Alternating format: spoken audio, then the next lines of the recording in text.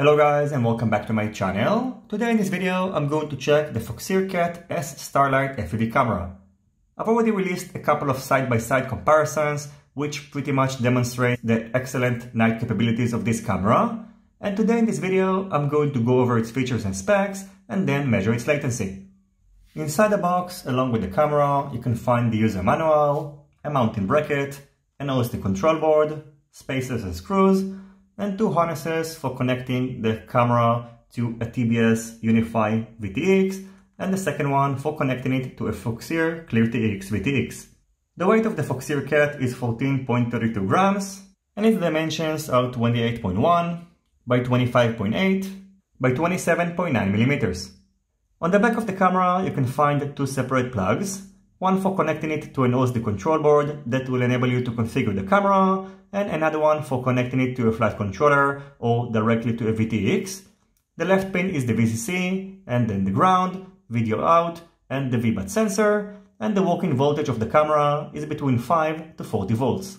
Inside the camera you can find a 16:9 2 megapixels 1/3 inch sensor, and the camera supports both NTSC and PAL, and you can configure the aspect ratio to either 4:3 and 16:9. In addition, the Foxeer Cat is using a 2.1mm IR sensitive lens. Now let's quickly go over the configuration of the camera. Pressing the center button on the OSD control board is going to bring us to the main menu, where we can adjust the image, so you can mirror it, flip it, you can adjust the sharpness, color gain, gamma, and you can set the DNR to off, low, middle or high. Next, you can change the auto white balance. By default it is set to auto, and you can also manually configure it. Next, you can set the exposure. You can configure the night. By default it's set to color, and I recommend to set it to auto, and then the camera is going to automatically switch to black and white or color depending on the threshold that you can configure here. So you can configure the day to night threshold and the night to day threshold. You can also set the delay between low, middle and high, and this is going to affect the delay between changing the camera modes. Next, you can set the language between English and Chinese. Under system, you can choose whether to display the camera title, and if you want to display it, you can of course set it up. You can set whether you want to display the voltage, timer, you can change between NTSC and PAL, and you can configure the aspect ratio between 16:9 and 4:3. Over here you can see the camera version.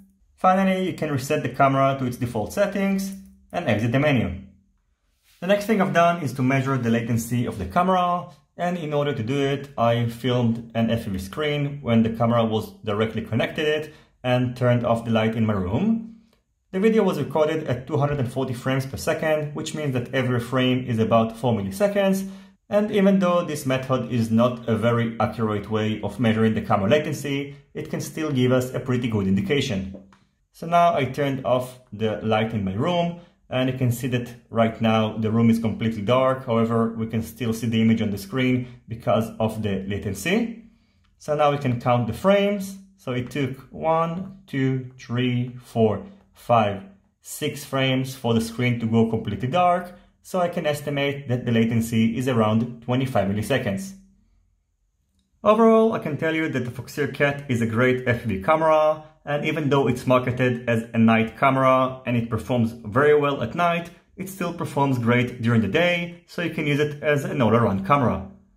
Its main downside is that currently it's available only as a full-sized camera, and I really hope that Foxeer are going to release a mini-sized and even a micro-sized camera, because most of the racing frames that are currently being sold can accommodate only mini and micro-sized FPV cameras. As always, I thank you for watching my video. I hope you enjoyed it and you find it useful. If you have any questions about the Foxeer Cat, feel free to ask them in the comment section down below. Don't forget to leave a thumbs up if you like this video, and consider subscribing to my channel and hitting the notification bell if you're not already subscribed. See you in my next videos, and goodbye.